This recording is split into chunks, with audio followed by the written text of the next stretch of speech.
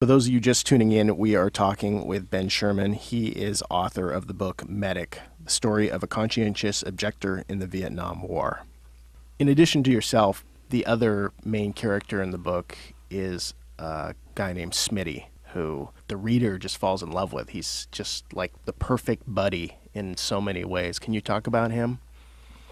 Yeah, Smitty was a lifer, Mississippi. Came from a very poor family. Their family lived literally right on the Mississippi River. Didn't talk much about his family growing up. I got the idea that he was he left home pretty early. He had been a Marine for a number of years, probably 10 years, I think. Then had done a couple hitches in Vietnam, and his entire platoon was wiped out in a battle in the north, and he was injured severely. One of the few survivors of this just being overrun, and was shipped home, and he was so badly beat up that the Marines just released him. He'd been in the service all his life, literally all his adult life, and they discharged him, gave him a medical discharge, and he couldn't argue with it. He went back to Mississippi, was there for 6 or 8 months, I think, and just couldn't stand it. I mean, he was married, he had a wife at home and all, but it was just, she agreed with him that he needed to be back in Vietnam, and he went to the Army recruiter and said, "Here, I have these 10 years behind me, or 10 or 12, I can't remember exactly how many it was," and he said, "Can I get in the Army?" And the recruiter said if he could pass the physical test, he could get in. He passed with flying colors. He said something about, I limped my way around the 2-mile run and did it better and did it better than the first time I had done it in the service, because he was in such great shape. And he had recovered. He was a guy that lift weights and do everything he could to get himself back in physical shape. But he was a gunnery sergeant or something in the Marines. He was not a medic, and he had done a bunch of medical. He had acted as a medic when he was in the Marine. There were times, he said, where we just didn't have enough corpsmen, and I liked that. So when he went into the Army and he was able to choose his MOS, he said, I'd like to go to medic. And so he actually went through medical training, which is for a lifer, to go through a platoon with a bunch of recruits is a lot to ask. But he did. He went through this medical training and got himself taught correctly most of the stuff he already knew, and then he showed up in Vietnam as this medical sergeant, and he got his rank back. I mean, when he went back into the service, they gave him the same rank that he had had as a Marine for all these years, and so he started over. It was a pretty interesting guy, but he was kind of a misfit, I think, in the Army. I mean, he had more of a Marine attitude about him, and Marines are pretty gung-ho. So my relationship with him, me being this conscientious objector who barely squeaked by having to go to prison, and then showing up without a weapon and with all my ideals, and I don't know why, but he sort of took me under his wing. I think in the beginning he thought he could change me. I think that's probably what it was about, that I'll just whip this guy into shape and we'll slap the college off this guy real quick. And in the end, that's not necessarily what happened. So, but he's the central character of the book, and everyone who reads the book, I remember, my editor spent a long time with. I have a wonderful woman who edits for me, who kind of changes my dangling modifiers and all the other stuff that I do. I write like I speaks, and that's not always good for how it comes down in print. And she's really good about it. And she spent a lot of time, labor of love, over this thing. And at the end, we'd published it. It'd gone off, and we were waiting for the first copies of the book to come back after sending them off for publishing. It takes about 6 months. And I talked to her. I hadn't talked to her. I mean, we'd been talking all the time during the time she's editing. And so a couple months had gone by, and I hadn't talked to her. And I called her on the phone and said, "How you doing anyway? I haven't talked to you in a long time." And she said, "Great." And I said, "Well, how you feeling about things?" And she said, "I miss Smitty." Because she just gotten to know him so well in this book. And a lot of people have said that. They've said, yeah. And it's very interesting that the one huge hawk figure in this story written by a conscientious objector would be the one character that everybody really, really likes. But I like him too. He's a heck of a guy. Saved me a number of times. Did you ever speak with him after your No. tour?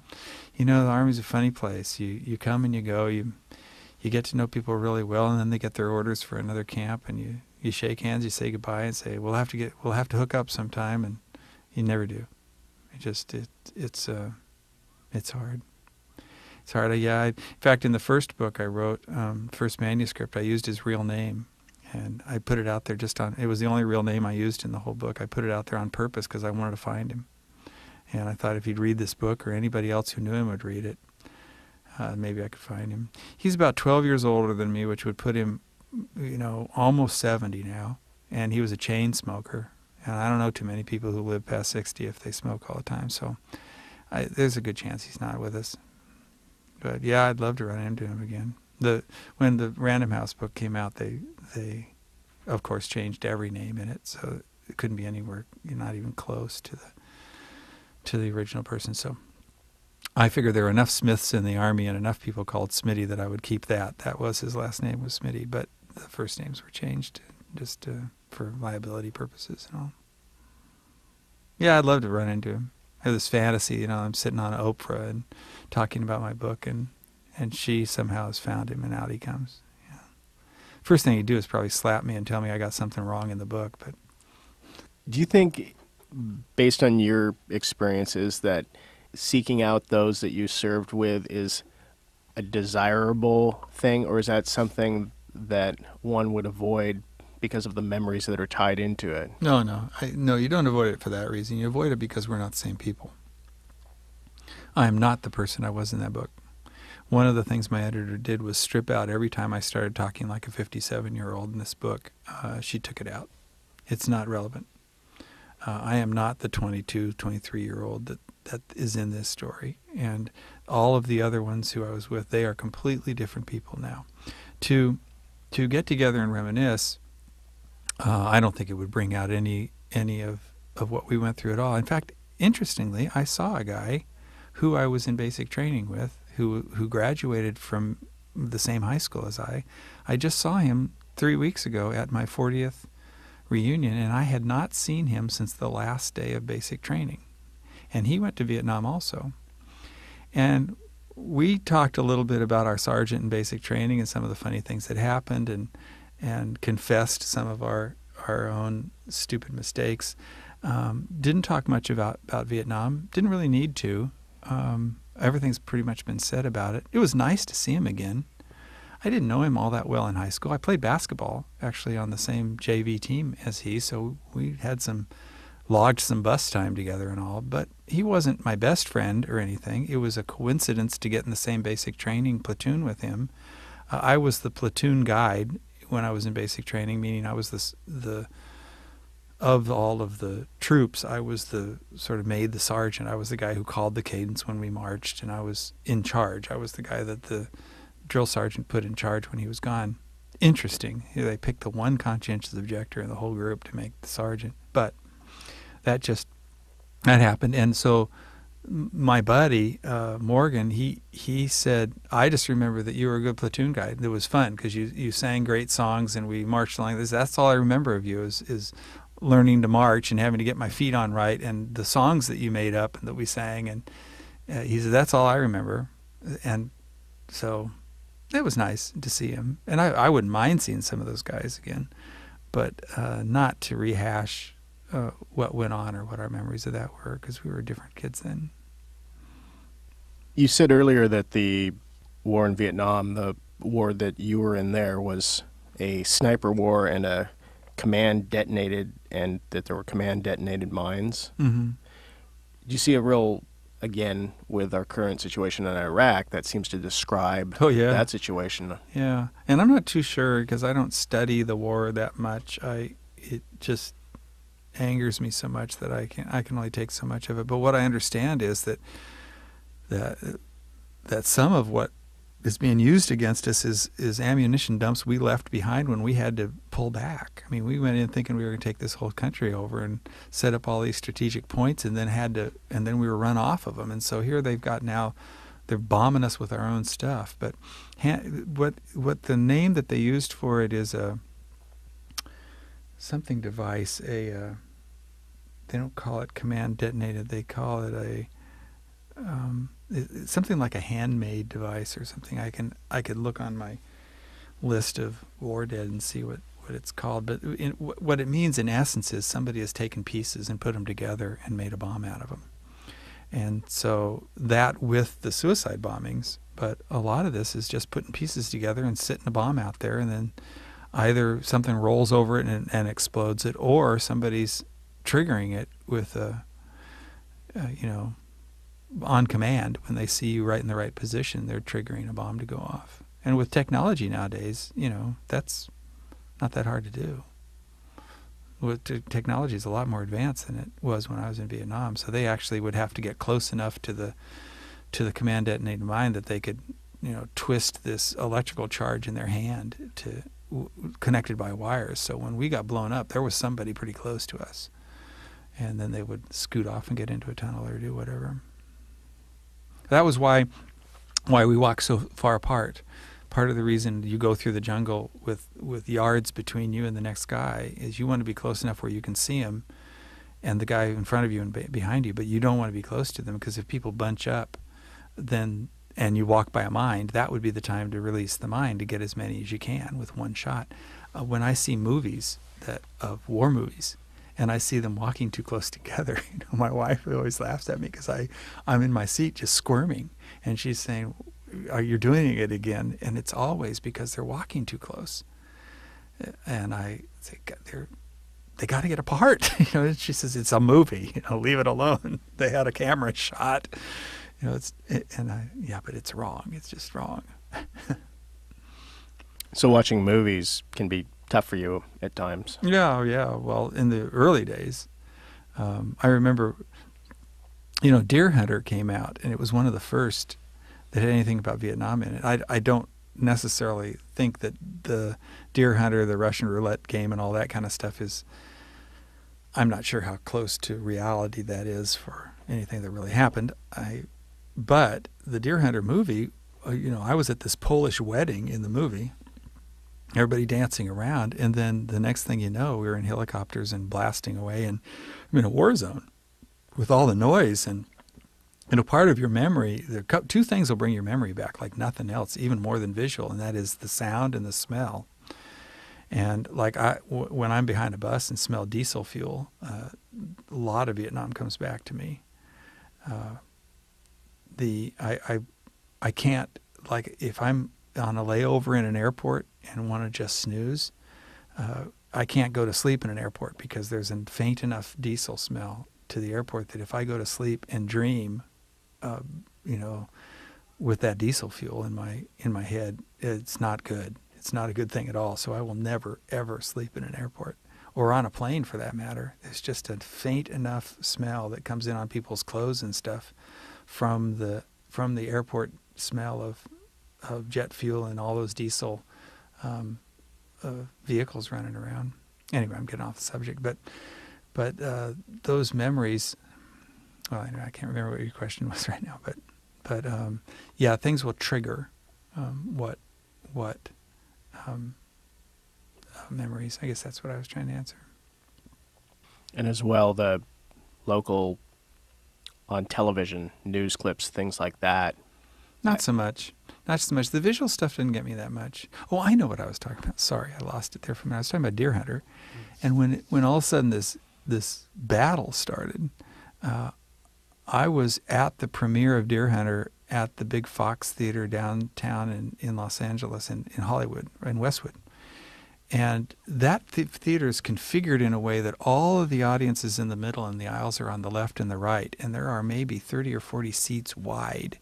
And we were right down in the middle, about the 7th row back. And I somehow got from my seat out into the parking lot on my hands and knees without knowing how I got there. I must have just crawled right over people's laps. But I was in the middle. I mean, there were at least 20 people between me and the aisle. And all I remember is being in a Polish wedding in this movie. And the next thing, my girlfriend patting me on the back as I was on my hands and knees out in the parking lot. That's the next thing I remember. And so I saw Deer Hunter, the movie Deer Hunter, 10 years later, when I finally sat down with friends and said, okay, what happened? Where did this movie go? And then I didn't really like the movie all that much, but that's how shocking it was. It hit me at a time when... And so by the time Platoon came out, I knew what Platoon was about, and I knew that it was written and directed by a Vietnam vet. So I went to Platoon thinking... Well, in the meantime, I saw Apocalypse Now, and I didn't think it had anything to do with Vietnam at all. But I saw the whole movie. The boat scenes were pretty authentic. The Martin Sheen thing of being out in the heat, and although nobody would be playing rock and roll music running down a river and being exposed out there where snipers can hit you, that's not how we did it. We did it huddled behind armored boats, afraid at any moment that anybody could shoot us. So that part was a little weird. But when I saw Platoon, I went fully expecting it to be an authentic look at Vietnam. And I liked the Oliver Stone treatment. I thought the plot was probably a little contrived in that this thing between sort of the alcohol drinkers and the dope smokers, that was a little contrived, although, and maybe Oliver Stone took a little liberty there. I wasn't in that kind of a platoon. That wasn't an issue for us. As a medic, I wasn't going to let anybody smoke anything or drink anything when we were out in the field. And we were on long missions, so but that wasn't going to happen. Not in our platoon anyway. That's just taking everybody's life in jeopardy. And so I thought that was a little loosey-goosey in Platoon, but boy, the scenes, the way he looked through that camera and gave you the fear of walking in the dark at night and seeing people coming through the jungle and all that, boy, he really had it. I sat in that movie going, yeah. And you notice nowhere in Platoon do people march anywhere close to each other as they're going through the jungle. They're like way spread out. And so all the really authentic stuff, I thought that Oliver just did an incredible job with that movie. If somebody wants to know what Vietnam was like, that's the movie to see. Plot aside and personalities aside, that's the one to see. One of the items in your book that stuck out for me on the first read was a term, DOW, died of wounds. Mm-hmm. Mm-hmm. And can you tell us what that is? Well, died of wounds is an official. I mean, you have KIA, killed in action. You have MIA, missing in action, and you have died of wounds, which means someone was in the hospital later and died of wounds that they had. So the died of wounds is a statistic. What happened in Vietnam was that the press back home was every night reporting the casualties for that day. Well, they chose to report only the KIA. They didn't report any missing in action, and they didn't report any died of wounds.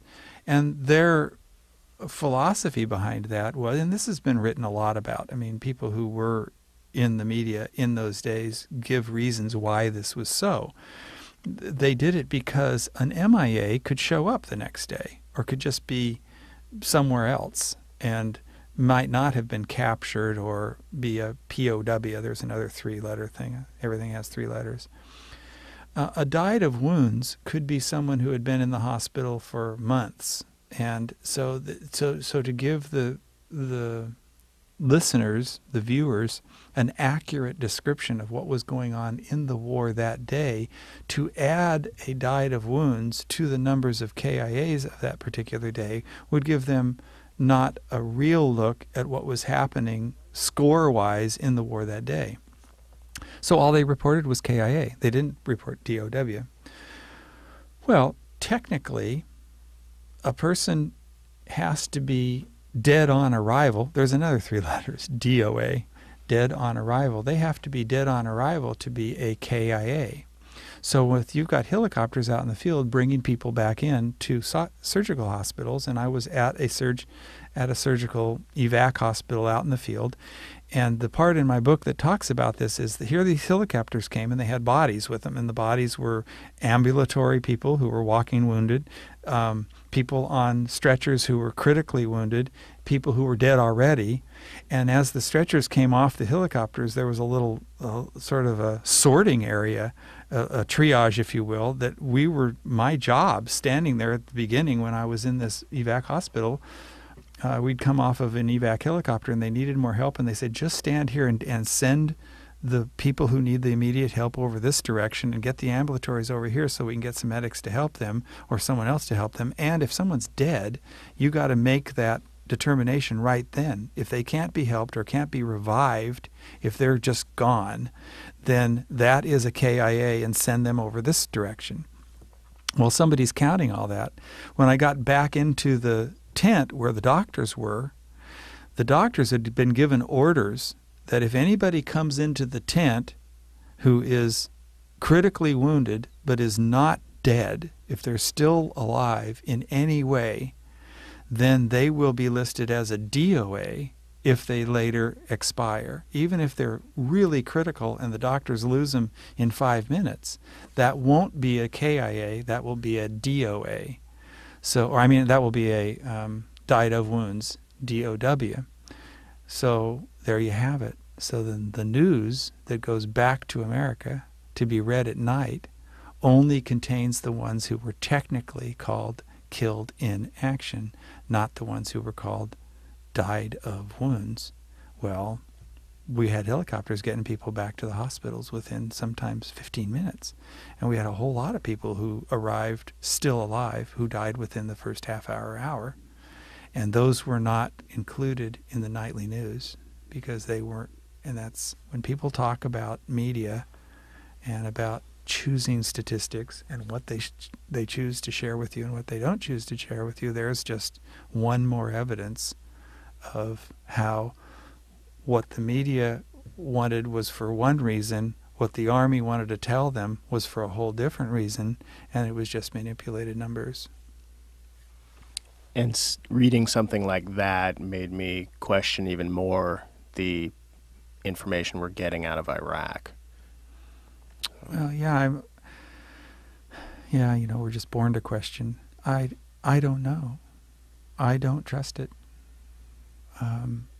I know that when I was in Vietnam, General Westmoreland had asked for numbers, and he wanted to tell Lyndon Johnson that we were winning this war. And if you ever added up how many Vietnamese we killed in Vietnam War, we killed every man, woman, and child about 4 times.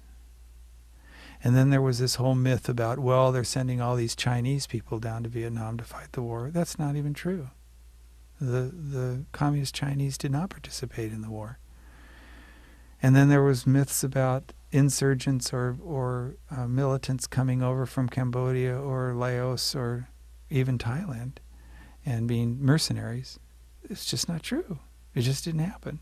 So if you go back and add up the numbers and what the population of Vietnam was, and you say how many we lost, 58,000 something, and how many they lost, millions, when you start adding up all of the numbers that came back, it just doesn't figure. It just doesn't work. So what the bottom line is, Westmoreland wanted to tell Johnson, and later Abrams wanted to tell Nixon that we were winning the war. And so every time we crossed a river, somebody called the kill in. It just make them happy, make the generals happy, make the colonels happy, call in kills. If you saw something move and shot at it and it didn't move again, call it in. When did you start getting involved with other groups here to talk about your experiences and or current policy? Year and a half ago, before the Iraq War.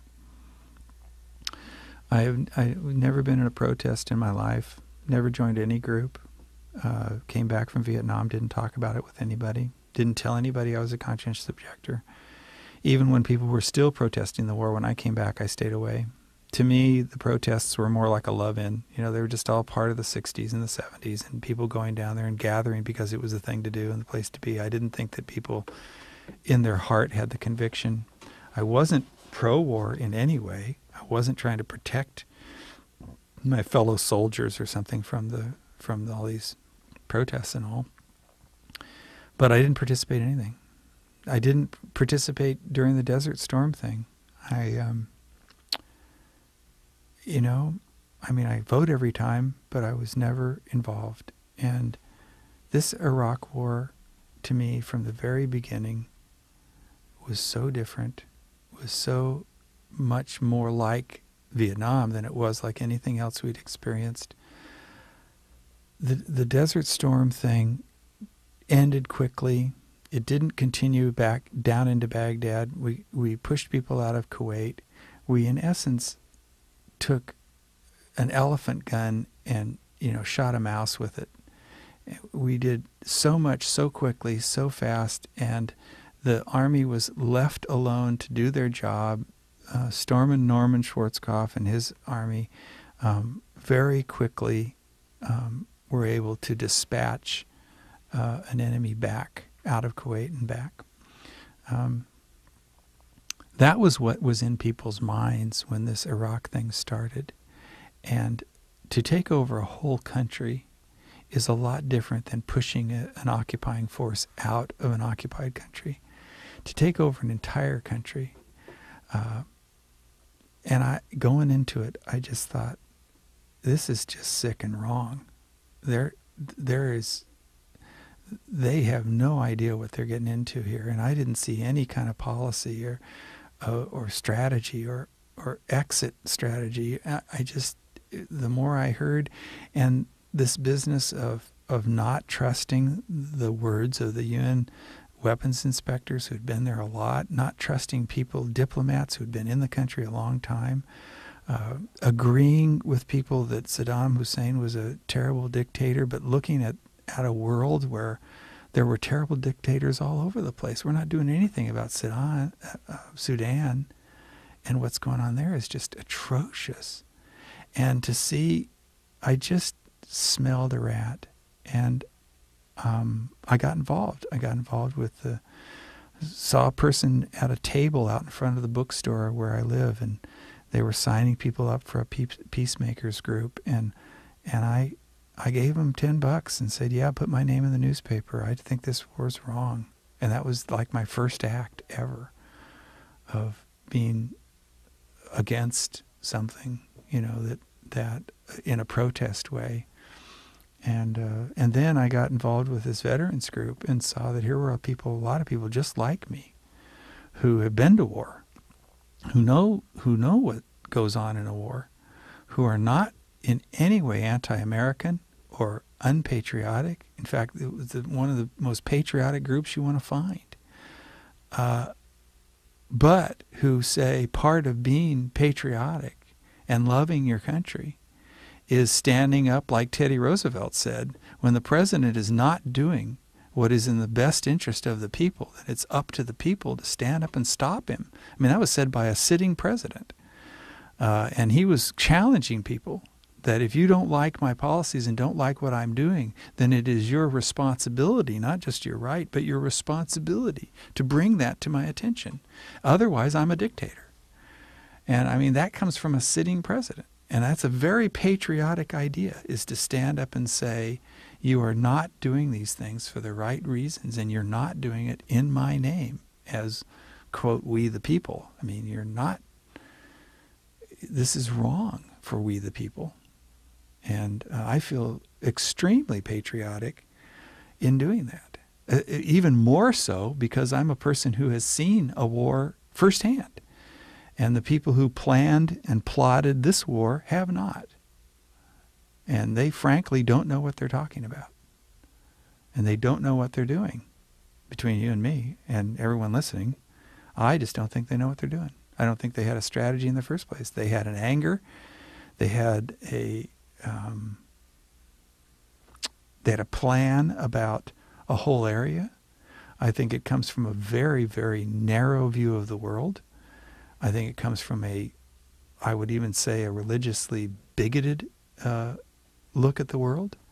I think they truly believe that every Muslim everywhere hates us. I think they're unwilling to say that, but I think that's what they believe. I think their ideas are backward. I think they represent America when all of America should not be represented in that way. I think they represent Christianity when all Christianity should not be represented that way. I think they represent a very narrow, fundamentalist, Armageddon fear-based view of a very small group of Christians who believe that even if the world comes to an end, that Jesus himself will come down and pick them up and all their friends and take them to the kingdom in the sky. And that, although that is a part of the Christian belief system, it is a very, very narrow, radical view to believe that we humans will have anything to do with that whatsoever. That that Armageddon will happen when God wants it to happen, not when we force it. And I just think that we don't really get how bad it's gone, how far it's gone. He doesn't even represent Republicans. There are lots of really good Republicans out there who come from. He doesn't represent conservatives. He's not conservative when it comes to economy or ecology. Why would a conservative give tax breaks, especially to people who already have money? That's not a conservative economic policy. Why would a conservative destroy the land to seek oil? I mean, why would a conservative wouldn't do that? Not the Republicans, conservatives I know. I was raised by two Republicans, and I'm offended by what a small, very narrow group of right-wing religious, what I would call zealots, have done to dishonor the Republican Party. And it's only because the entire middle has shifted so far to the right that they can even get away with it. So now you are going out using your book and talking with groups like high school students? Yeah, I've been invited to high schools. They invite me to talk about Vietnam. They want to talk about Iraq. They want to talk about what's going on now with their war, and I don't mind doing that. I take with me a scroll of the dead to roll out across the front row of the class. It used to roll out. Now it goes wall to wall and a little further. I take pictures of dead soldiers to show the students so they can take one home each. So I talk a little bit about Vietnam, talk a little bit about war, and then when they want to talk about Iraq, I roll this thing out, and then I stop talking. I try to keep my part to 20 minutes or less, because I'm usually there either 50 or 90 minutes. And I really want to hear what they have to say. And I've heard some incredible things from students. They are a lot more with it than we would guess. And they ask very real questions about the whole solving of international problems, and they want to know things, and they're studying this stuff, and the teachers are trying to get them to go and do their book learning to back up what their things are. But boy, this generation just moves so fast. They get on the internet and they see 3 things, and they've decided what their whole life philosophy is, and then the next day they see 3 more things, and that changes, of course. But I'm very impressed with how I'm not bringing any information to them. I know better than that. The information is free. It's out there. They can get it anywhere they want to. And they've got so much more information running around in their heads, and they can remember so much more than I can, that I'm really just kind of catalyzing a conversation. They get to talk to somebody who was in a real war. So that's important. They like to do that. They like to see it in real terms rather than just print on a page somewhere. And that generates some pretty good conversations. I've been to some interesting places. Inner city, urban, Seattle High School, Mercer Island High School, Sequim.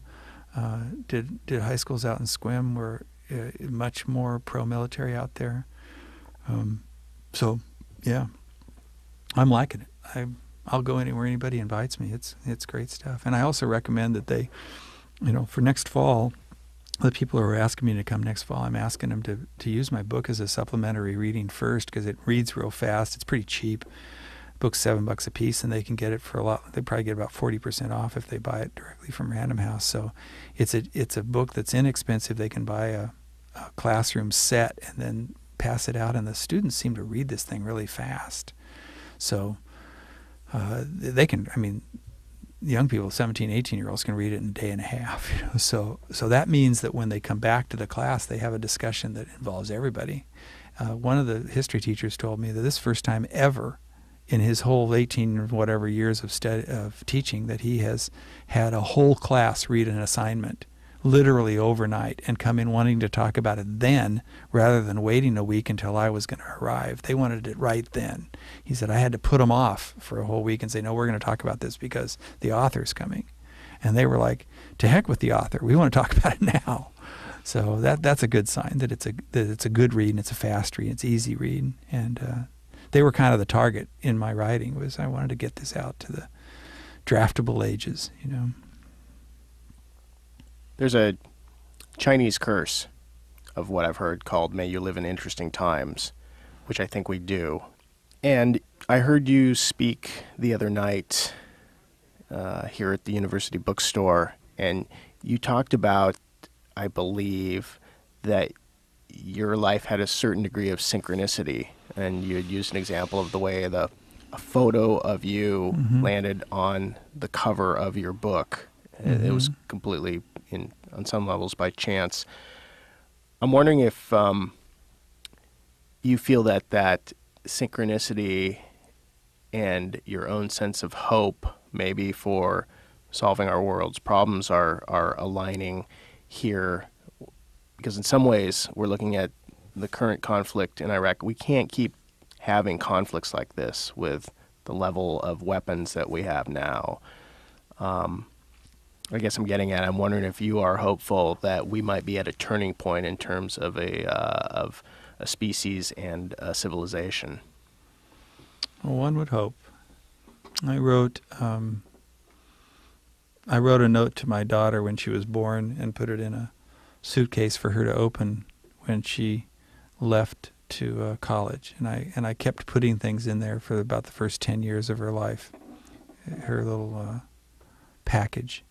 And one of the things that I wrote in there in 1985 when Amy was born was, in that note, was that I hoped that by the time that she got to college, that the concept of war was old and retired, and that not that we didn't disagree with people, but that we had found another way to solve our disagreements rather than weapons and killing and mass killing and war. And that I think I said in the letter, I want you to think about war the way I think about cannibalism or something else that's just so weird. But cannibalism isn't that old. It was still around just a couple, 2-3 generations ago. But nowadays, you think, oh my gosh, how ridiculous! How could anybody eat another human being? Well, I'd like it to be ridiculous. I would love that to happen. Well, she's a freshman in college now, and my prediction was wrong. My hope didn't happen. In some ways, I just feel like a terrible failure in this generation that we just haven't learned anything, and I'm willing to be a failure tomorrow again and just keep going out and failing every day. But I do feel a lot like we haven't learned the lesson we were sent here to learn. Now, I have some pretty mystic friends who talk about the age of Aquarius and the turning and the flipping of the polars and all the polar caps and all that stuff. But I feel inside me that we certainly have the potential. Robert Mueller, when he came and spoke to a group here in Seattle right after the Iraq War started and right after all the protests happened all over the world, this bright light came in, and here he was talking to peace activists who, of course, were just down in the dumps, because here they'd been out on the street and they'd done their signs and they'd written their letters and they'd been on phone banks to senators and they'd done everything they could to avoid this thing happening, and they felt like it's just such a stupid thing. Why are we doing this? And then here we went. There were the bombs. They just went ahead and did it. And so all of us were just feeling terribly depressed. And he came in saying, isn't this a great day? Isn't this an astonishing revelation for us as Americans? And we were like, what? Are you nuts? And he said, for the first time in the history of mankind, we have the entire world in a dialogue about peace. And everyone just kind of took a breath. And then he said, now, we need to be sure that we keep America, the United States of America, in that dialogue. Because right now, the rest of the world doesn't think we're in that dialogue. They're thinking that we all are behind this warfare thing. So we have to be sure to do our part. But whether we want it or not, the whole rest of the world right now is talking about peaceful solutions. So there's hope. There's hope. Someone told me once that George W. prays every night and that he asks God for his guidance. Well, I think, what if?